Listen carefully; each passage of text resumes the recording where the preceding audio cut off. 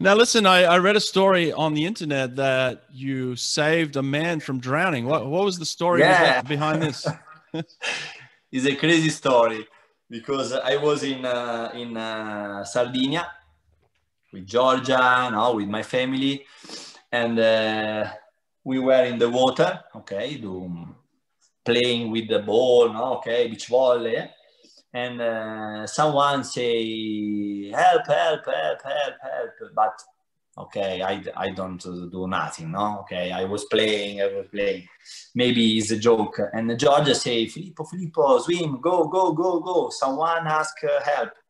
So I start to swim very fast, like in Montreal, and I take that man and I bring in the sand, the safe, and the day after, every day, every newspaper, every news, every in TV, everyone say Filippo save a swimmer, save in Italy a swimmer, save. Like I win another world championship.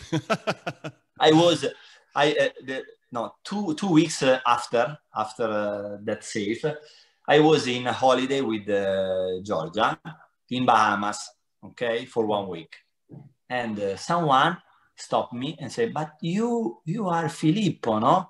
And I say, "Okay, Filippo, no, the world championship, no?" Yes. That who save that person is no. That's what Okay, you're famous yeah, for. Yeah, I'm I say famous. yes, okay.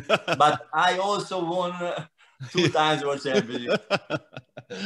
They didn't care about that. That's good. Did you meet the man? Have you met him again since the day that you rescued him? Yes. But not met again, but by message.